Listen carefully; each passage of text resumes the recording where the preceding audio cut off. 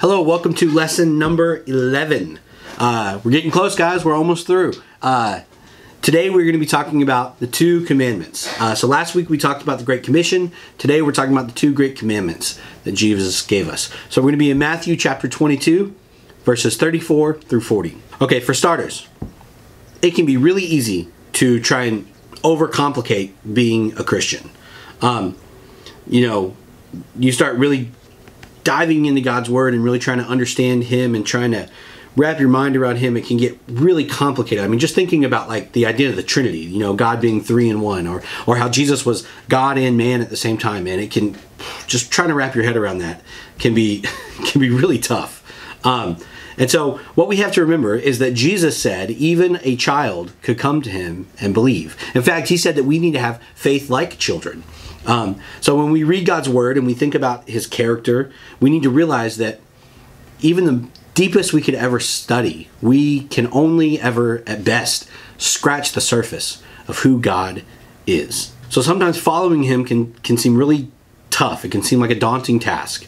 But Jesus made it really simple for us. He gave us two great commandments that sort of encompass all of God's laws, right?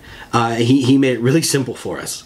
And if you can learn to do these two things, to really do these two things, then you will keep all of God's laws and not have to be worried about it. So first, let's do a little bit of background before we read our passage. Matthew 22, we get Jesus' teaching about these two great commandments. Now remember, context is super important. Context is key, okay? When we can't just read something in isolation. We need to kind of understand what's going on. So what's going on in Matthew 22, right?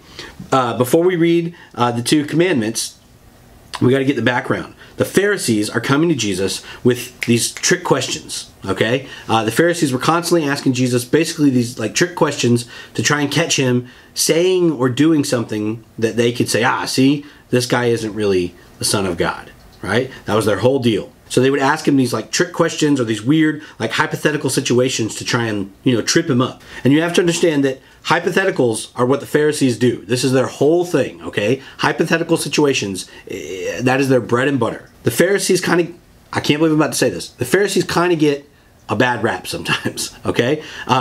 Here's the deal. They were passionate about making sure that they taught people how to follow God's law, right? The Old Testament law, the Torah. They were like really, really zealous and passionate about teaching people how to follow God's law.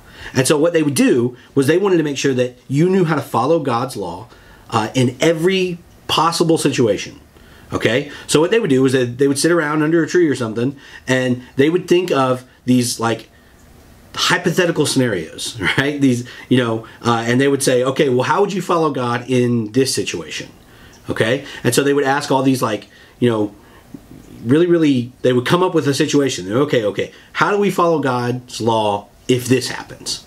Now, like I said, sometimes the Pharisees get a bad rap, and honestly, when you read the Gospels, deservedly so. But I think that their intentions started out good.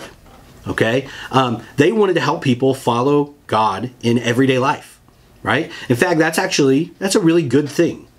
Unfortunately, that what happened is they became so focused on the law that they kind of slipped into what we call legalism, okay? And legalism is the idea that I don't really love God. I'm not following God's laws out of love. I'm following it because I want to make sure that I just keep the rules, right? And when their focus became on the law and not on God. And so what happened is when the Messiah was standing right in front of them, they couldn't recognize Him. I mean, how could they not recognize Him?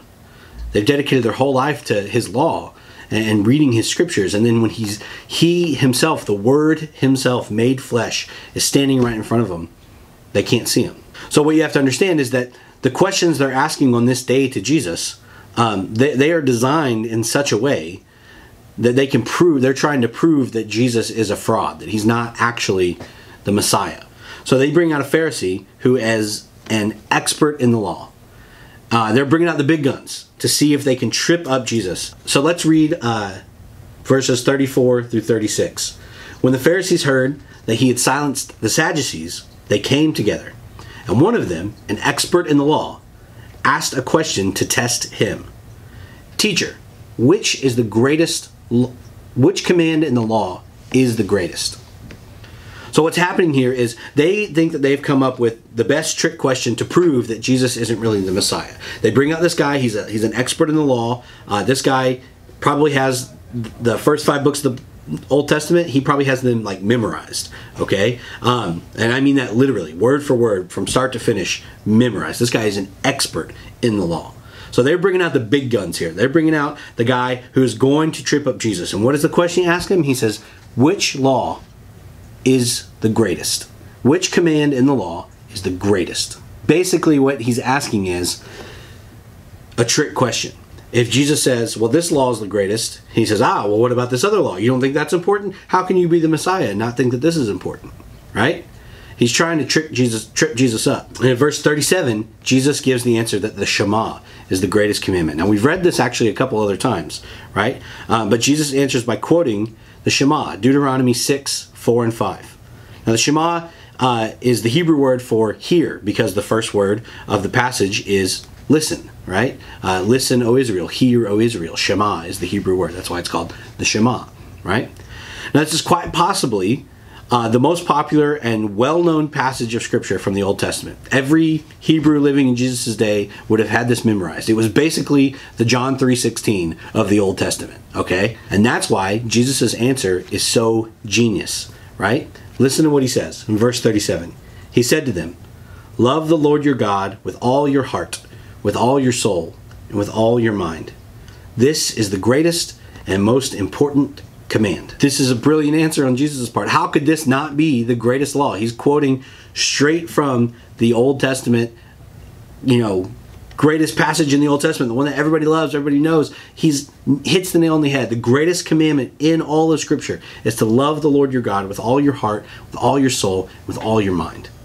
This is the greatest commandment. It was true when it was written in Moses' time. It's true when Jesus said it, and it's true for us today. Above all, above everything else, we must love the Lord. And then there's actually a second command. Jesus says not only is that the greatest commandment, in typical Jesus fashion, he takes it up a notch, right? He says there's actually a second great commandment. And he says this in verse 39. The second is like it. Love your neighbor as yourself. Now again, Jesus is quoting from the Old Testament here, and he's doing it to a guy who's an expert in the law, right?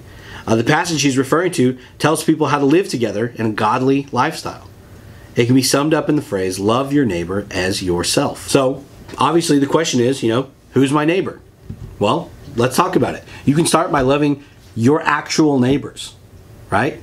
I know a lot of times we say, well, it's not like literally your neighbor. Your neighbor could be anybody that you come. How about, what if we actually, as Christians out in our neighborhoods and in our communities, what if we actually loved our neighbors? Now, I know that's not always possible. Not everybody's neighbors are friendly. Not everybody's neighbors, are very talkative, right? I've tried to talk to some of my neighbors and I don't want to talk, right? It might not always be possible, but I mean, think about it. God put you right next door to these people.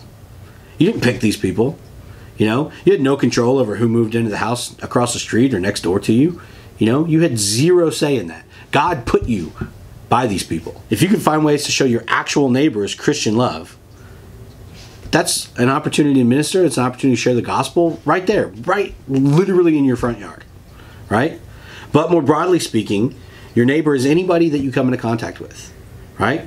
People you work with, acquaintances, who you see on a regular basis, or just the people you bump into here or there. All these people are your neighbors, right? So Jesus says the greatest commandment is to love God, but the second greatest commandment is like it. Love your neighbor as yourself. He says that on these two things, all the law is taken care of. Check it out in verse 40. He says, all the law and prophets depend on these two commands. Remember who asked this question? An expert in the law, right? This guy knew the Old Testament inside and out. And foolishly, they thought that they were going to ask Jesus some trick question and they were going to make him look silly. I mean, not a great plan, you guys. And this guy may have been an expert in the law, but Jesus is the one who wrote it. Okay? He wrote the law. He outsmarts the question. And he says that all the law and the prophets depend on these two commandments. I mean, really think about it. The law, the Torah, the first 5 books of the Old Testament. The prophets are all the books of the prophets from the Old Testament. He's essentially saying that all of the Old Testament is wrapped up in these two commandments. If you truly love God and love your neighbor, you will keep all the laws in Scripture. So what does this mean for us today? Well, it's simple. I mean, think about, if you really love God, you're not going to worship other gods, right? You're not going to break commitments to Him. If you truly love God, like truly love Him with all your heart, you're going to serve Him obediently. And if you truly love your neighbor, if you actually love the people around you, you're not going to lie, you're not going to steal, you're not going to hurt people, you're not going to be cruel to people, you're not going to not forgive people. If you actually love others, you don't have to worry about keeping all the laws, because the greatest law is love. If we love God and we love others, then truly love them, then we are keeping His commands.